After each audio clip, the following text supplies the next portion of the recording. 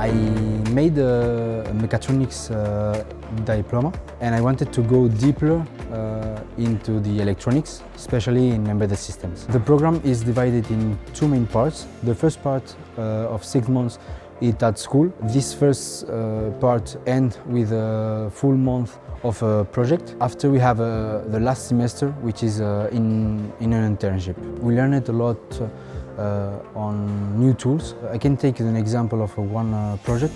It was on the course of real-time system and control. The goal of this practical session was to create the real-time application of a reaction wheel. It allows us to have all the process from the development to the computation of the control laws.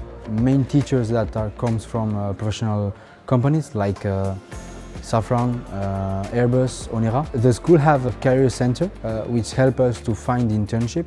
So I find an internship at Safran Aircraft Engines. This program checked all the boxes of my professional plan. It was into the aeronautical field, also provided in English, which is one of my goals